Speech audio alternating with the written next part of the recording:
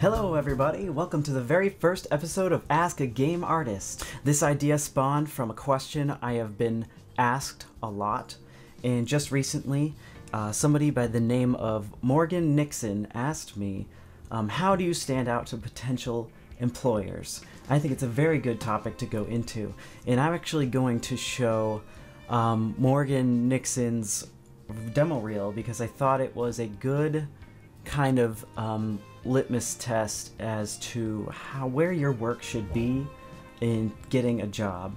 There were little things with timing here and there that I think could have been worked on, but the important part was that everything I saw there could be art directed fairly easily, and she could probably pick it up and fix it and it'd be great. If there's too many things to fix on your demo reel, if there's too much filler content, like filler animations, filler models that you're not really proud of but you're putting in there just so you have them, that stuff will just turn people off immediately. So right off the bat, you're going to notice she gets her name on and off the screen very quickly. I'd say out of everything, that is one of the most important things you need to do, is just to get your info displayed. Don't do any like elaborate intros or anything, just get that stuff up there and get on to the animation. Otherwise you're going to get your demo reel skipped over. You have on average about 10 seconds to impress an art director, lead animator, anybody that's looking at your reel. So don't use that time with an introduction. As you can see here, all the fundamentals are here. It all looks pretty good.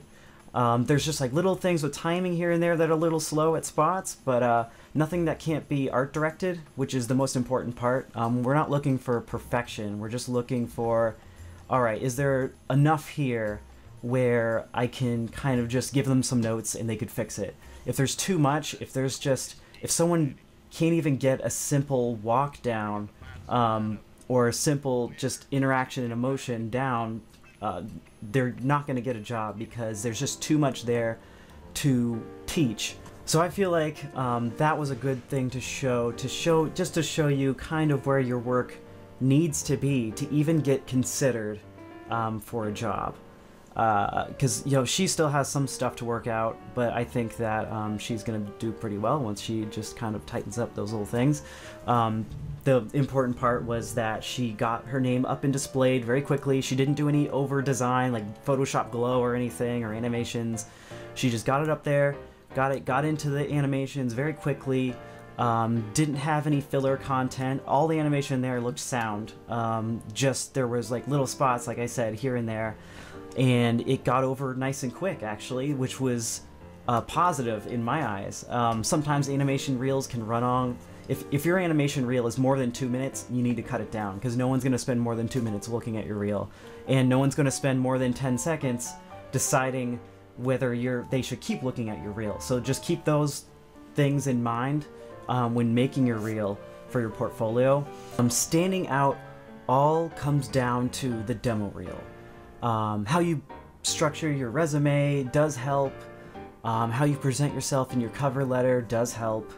But the end-all be-all is your demo reel. A lot of times the very first thing any employer is going to see before they read anything is the demo reel. And if they see something in your demo reel, then they will get to the resume, then you will get to a phone interview, then you will get to your real interview, and then maybe you'll get a job. But first comes the demo reel. After you get a demo reel that is nice, you're happy with, just get a website that's competent, that just displays the work very quickly. You can even just do YouTube or Vimeo. You don't even need a website. I did Vimeo for a long time because I didn't have to maintain it. I didn't have to keep making sure it was working, which is what I had to do with my old website. So it's okay. Nobody's gonna dock you points for using Vimeo or YouTube for your work. They only care about just clicking into it and getting up to it really fast, because these guys don't have much time, as I've said before.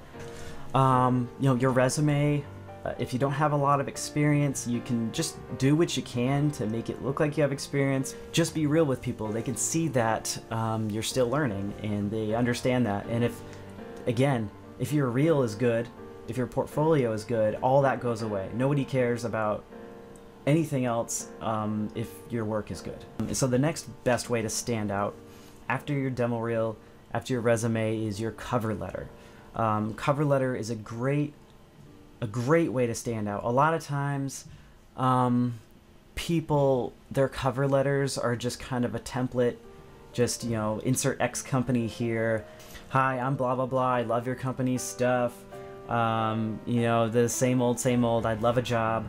You know, everybody would love a job. So it's just, I'd say in your cover letters, focus on what you can do for them.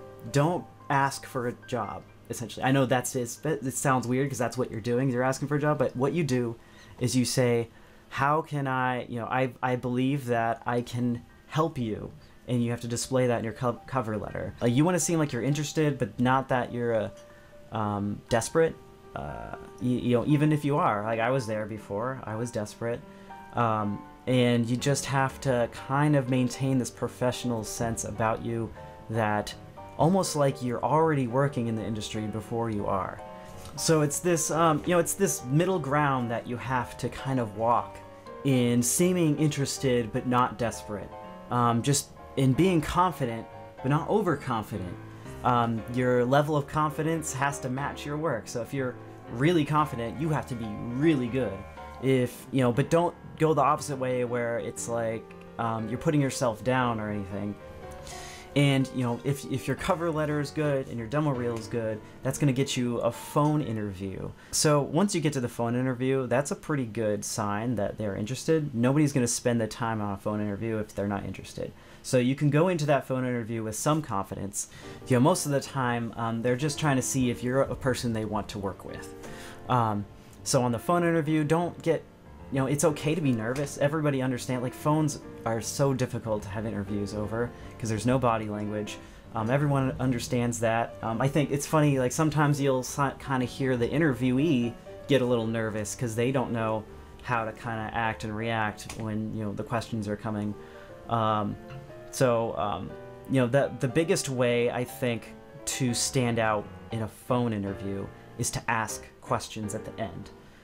You'll go through, like, what you know and what you know, kind of how you got to where you are, and you'll go through all that during the first part of the interview. But really, what they want to see is, what questions do you have? Never ever end the phone interview without asking a question about the company. It's like 100% guarantee you will not get hired if you don't ask any questions. So always ask a question. That'll help you stand out there. Now, once you get to the interview, if you're lucky enough to have your demo reel looked at, they like it, they look at your resume, they like it, they look at your cover letter, they say, okay, this person seems like they'd be someone we want to talk to. You go through the phone interview, they like you, you seem interested, you get all the way to the interview. A big item for interviews is always attire. How you're going to dress. In the game industry, this advice on this varies wildly.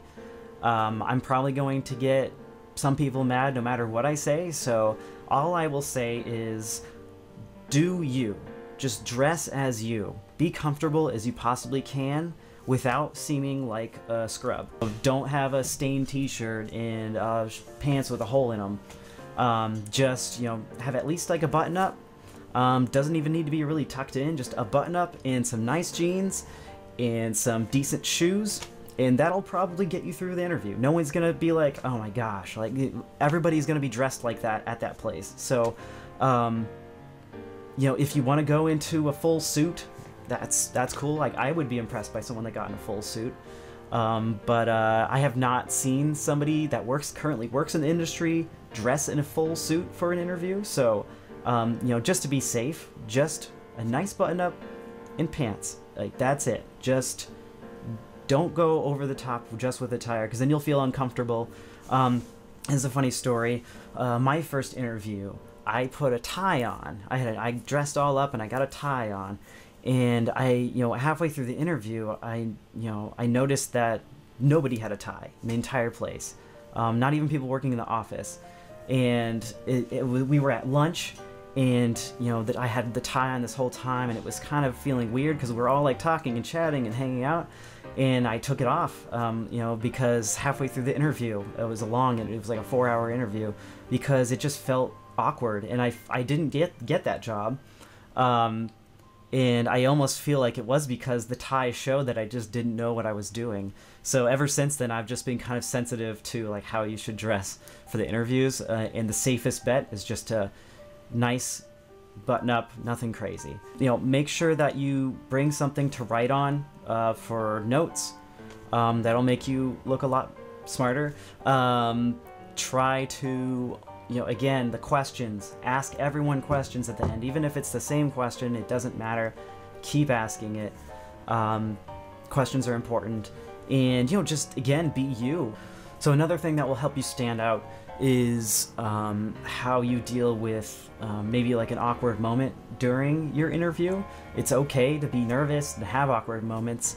You know, if something happens where it just kind of awkward, you can, you know, just apologize and move on, and they'll probably be like, oh no, it's fine, and you'll just move on.